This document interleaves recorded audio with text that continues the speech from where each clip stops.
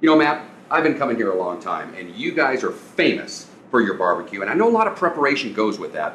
Tell me a little bit about what you do to prepare your meats before you serve them.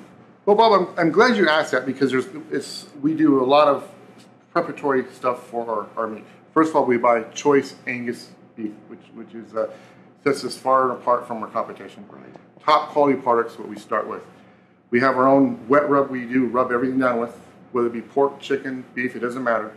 We rub it down there, and then we let that sit for 24 hours with the rub on it. And where do you let that sit at? What is it, a smoker? No, it sits in a refrigerator. Okay. It sits in a refrigerator. And then the next day we take it and put it into a smoker that is 100% wood fired. No gas whatsoever. It's 100% wood fired. So that's how we get our.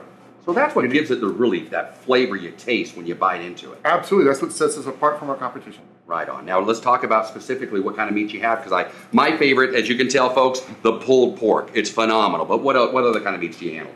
We have Angus brisket, which is probably has become our most popular item. Mm-hmm. Not to take away from our ribs, because that's our second popular.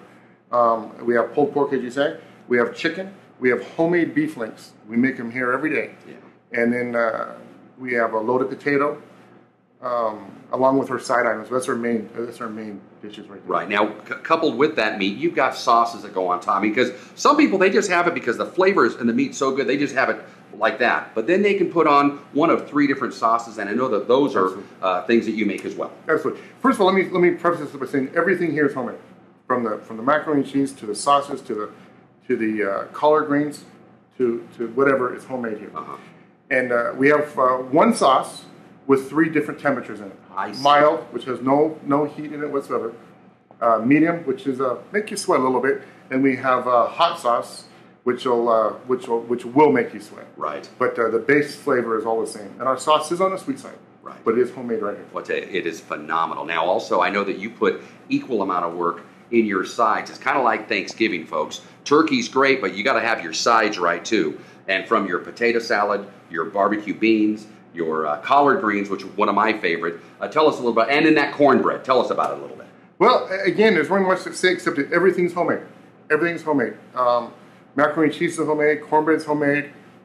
It's like Grandma used to make it. It's old-fashioned, down-home, country barbecue. Right. It's just fantastic. Folks, if you haven't been here, make it a point to stop by. And then also your staff, been here for years with you, and they just know how to execute to make people feel welcome and to get the food out there quick, hot, and right.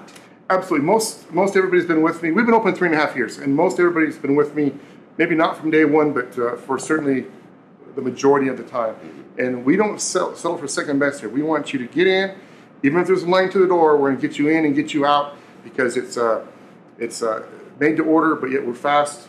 And again, we can get you out regardless of how long the line is. You know, folks, the BBQ House, the corner of Roberts and Wells, industry standard. It is outstanding. And one of the things for sure is you're going to see me here quite often as well. And my friend, always good to see you. I mean, we went to high school together. Absolutely. We go way back. And I know how hard you work. And Matt's here every day. It's the BBQ House here on the corner of Roberts and Wells. Thanks a lot, buddy. Appreciate it.